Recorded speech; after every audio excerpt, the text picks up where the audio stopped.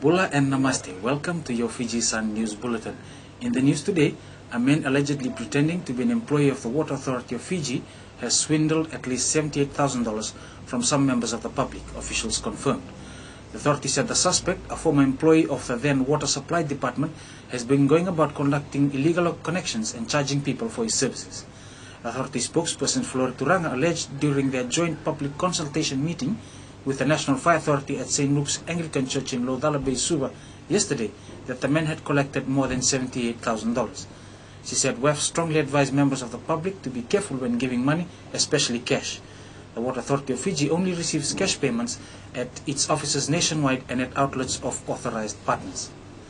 Also, one of the 4 teenagers who was involved in a car accident in Laudala Beach on Friday night remains in a critical condition, a source told the Fiji Sun last night. The source also said 2 of the teenagers were discharged last night, while the 4th victim, who suffered minor injuries, was released early. The accident on Friday night claimed the life of a 39-year-old Brisbane woman. Police spokesperson Anna Naisoro told the Fiji Sun last night that the 26-year-old female suspect remains in custody.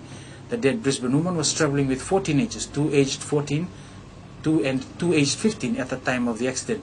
A Fiji Sun source said last night that the Brisbane woman was born in Fiji and had moved to Australia 12 years ago.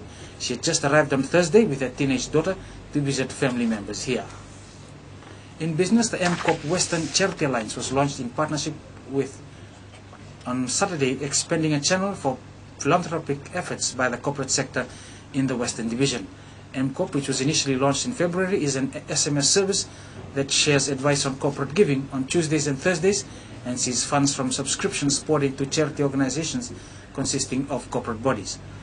Subscribers can also make donations to these organizations through the SMS service.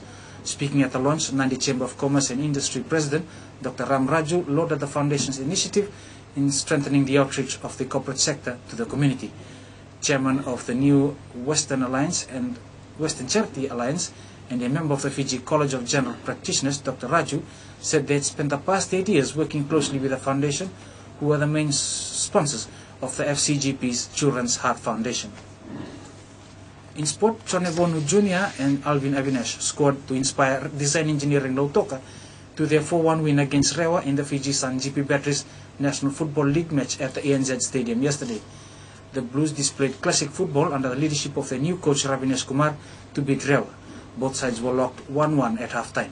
In the second half, Lautoka scored 3 goals through Alvin Avinash. In the second half, Lautoka scored 3 goals as Alvin Avinash netted his double in the 62nd and 72nd minute, while Chonika Lotani scored in the 83rd minute to give Lautoka the emphatic win. Rewa, with players like Lori Mandau, Poa Sampanivalu, Solomon Islanders James Naka and veteran striker Ratu Barasatama, couldn't find their rhythm in the match. Rewa match Marika Rondu held an emergency meeting with his players after the loss and said they had ironed out their differences in the meeting. Before we go, let's have a look at the weather. An active trough of low pressure lying just to the west of Fiji and is gradually moving eastwards over the group. Associated cloud and rain is expected to affect Fiji until later on Wednesday. Forecast to midnight tomorrow for the Fiji group, rain and squally thunderstorms over most places, isolated heavy falls expected and moderate northerly winds fresh at times.